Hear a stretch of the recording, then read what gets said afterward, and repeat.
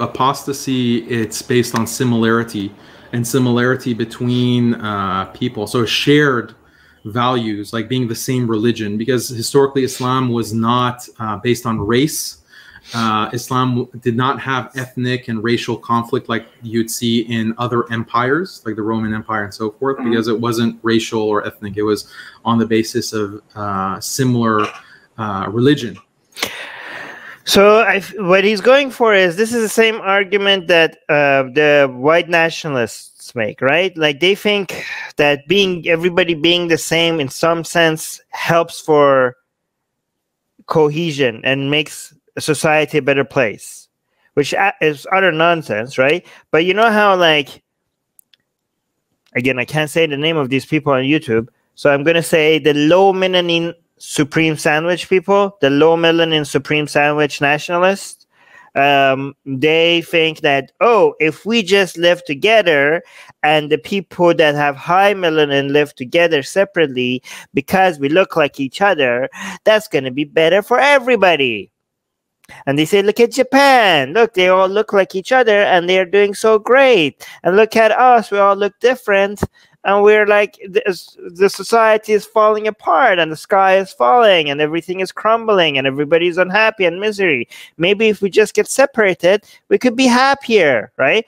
So he's saying that Islam basically teaches that, but not with skin color, but like everybody being Muslim. Like everybody abiding by certain values and cohesion, everybody acting the same way and talking the same way and dressing the same way and looking the same way, having the same beards, and the woman looking kind of like a Handmaid's Tale, like all the women look, you know, the men look the same and women. Basically, that nightmare, that's this guy's idea of a utopian society.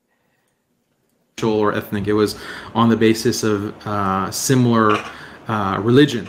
So this is a source of order and cohesion as well. And those who basically leave the religion, they pose a major threat to that social order and that social cohesion.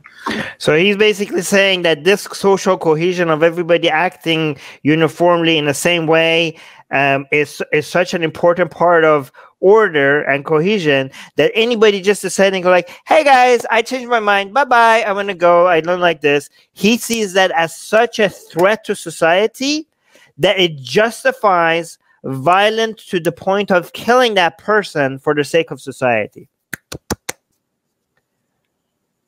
Is that that's basically what you're saying. I mean, do I need to add anything to that? Like, is that not like a nightmare to you guys? Like, oh, you changed your mind? Okay. That's a threat to us. It's a threat to cohesion. Think about what an Orwellian nightmare that is. Like, conform or die. That's basically what he's justifying. Conform. Oh, if you say, sorry, I don't like this, you guys be you, and I'm going to go live a different way. That's such a threat that you need to be eliminated. That's a fucking nightmare. And he is saying that as an explanation for why all of this, for why it's okay to kill ex-Muslims. And this is a very violent act. It's God, oh my God. He's saying like us changing our opinion and leaving Islam, that's considered a violent act, which justifies us murdering you.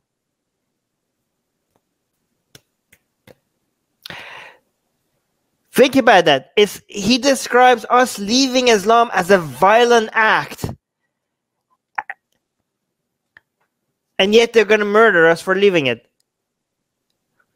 The act of killing us for leaving Islam apparently is less of a harm to mankind than saying like, guys, can I just like have different opinions than you guys? Can I just not agree with you guys? Apparently that is that violence of like, oop, sorry, I don't agree with you guys. That violence is so threatening and is such a high level of violence that killing that person is a correction. That is like, it's violence as well, but it's adjusting for the higher harm that this person is causing by just changing their opinion. Yeah, AJ is saying, so basically Islam sees killing apostates as self-defense. Fucking idiots. Exactly. Yeah, and also Andrew is saying apostasy shows the weakness of Islam. Yes, how fragile and how pathetic and how weak your Allah and your Islam must be, that people saying, hey, I disagree, it's a threat to its cohesion, and everything will fall apart just because like it's a violent threat towards this whole thing, just by saying like, hey guys, I just disagree.